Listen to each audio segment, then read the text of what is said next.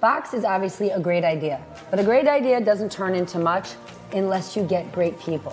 Help me understand why this has been so important to you from the beginning and how you went about it. Early on, I realized that, as you're sitting there packing the boxes yourself, you're like, oh, I can do this all day. And then your 5th order comes in, and then pretty soon it's 30 orders a day. Pretty soon it's 100 orders a day. And you start to look around, you're like this is gonna take a lot of effort.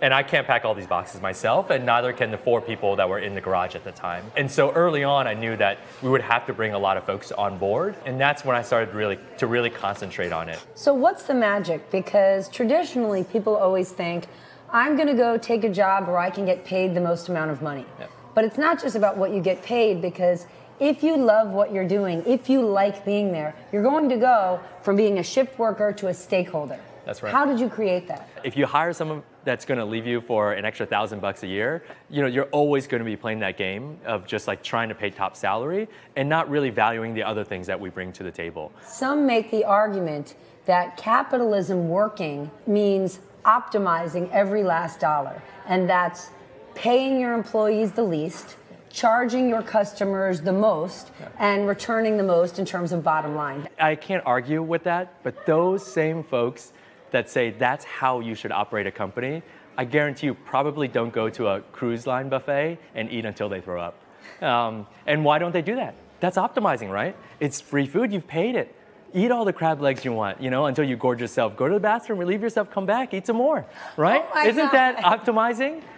So it goes back to the point that taking anything to the extreme oftentimes doesn't yield a great result. For the most part, the 200 plus people who work here, you personally have actually interviewed them because of this ethos throughout the organization, the no jerk policy. Yep. You only spend 20, 30 minutes in an interview process. Yep. How do you know if someone's a jerk? So because let me tell you, I put my best foot forward in an interview. It's the other kind of way of thinking about it. It's like if you can't hide the fact that you're a jerk for 20 or 30 minutes, you'd be surprised. Like some folks just can't help themselves. Really?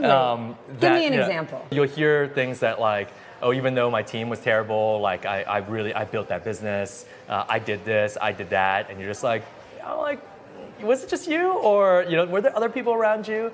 And I think that starts to creep in, and at least for me, that would be a yellow flag. Do you have any questions that you slip in there, which is like how your jerk radar will go off if they give the wrong answer? A question I love to ask is, when you ask folks, do you have an open mind?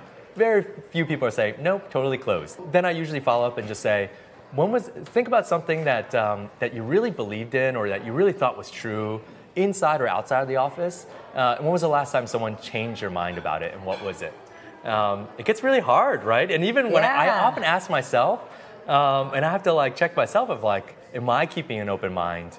Am I making sure I'm allowing kind of different points of view in? Early days of a growing company, you want Swiss Army knives. You want folks that can do everything.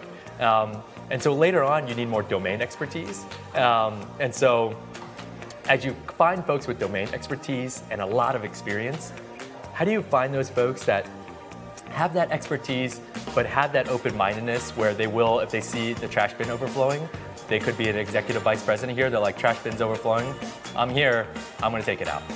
And it's rare. And so it's tough to find that, but just because it's tough doesn't mean we'll stop trying.